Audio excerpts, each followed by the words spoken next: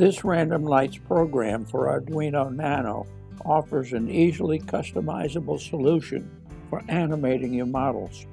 Unlike other random light control programs, you can use all pins on an Arduino Nano, create customizable variable delays, independently control 2 sets of random lights, and add a constant lighting option. This program provides endless possibilities for your projects. It's user-friendly for beginners and advanced Arduino users and allows you to make changes without any programming knowledge. So let's look at it work in a code simulator and then on a test board. You can also get access to the program through the link below the video. Now let's look at what we have. In the upper right, there's some white LEDs. Those are room lights. Then to the upper left, there are some yellow LEDs. Those will be on 24/7. And in the lower left, there are some yellow LEDs. They are security lights, and those lights will random off at a different time schedule than the white room lights above. Now, let's watch it work.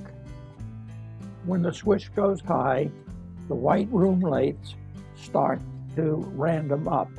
The random minimum and maximum delays can be set very easily by changing a couple numbers in the setup.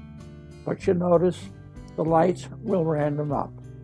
You can change this sequence if you wish. You can add a third sequence. You can add delays. Very easily done. So now let's get to the point where the room lights are on, and then we'll take the next step in the sequence. Now the building is occupied and the security lights will start randoming off.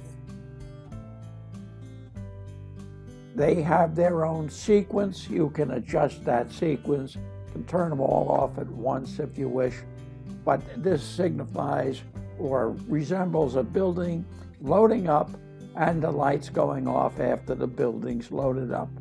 Now the next thing we're going to do is we're going to turn the switch and we're going to turn the lights off. All right, now the first thing that happens here is the security lights go on and the people stay in the building after dark, and then they are going to start leaving the building, and the building lights will turn off randomly. Again, I say you can make adjustments to the timing of the lights. You can even have the security lights go on after the building lights are off. That's just very simply done by making a move. I have full instructions that come with the code. But that's what we see now is the lights are all the way off and the code is resembling a night schedule for this particular building. Now let's look at the LEDs work on a test board. This is what you've seen in the simulation. I have the room lights, the constant lights, and the security lights. You'll watch this system go through the sequence as the lights go up and down. This is just a fantastic program. What this program is used for actually is just part of a rather complex building. I have 2 parts to the building. This is just the back side of the building. The front side of the building has another light sequence, which is really quite interesting, because what I've done in that one is I only have building lights going on and off, but I also have them sequencing particular lights That means that the office light goes on, first floor center light goes on, and then everything else happens. I'll put that up in another video, but this shows you what it is. You can get the code for this through the link below. I hope this helps.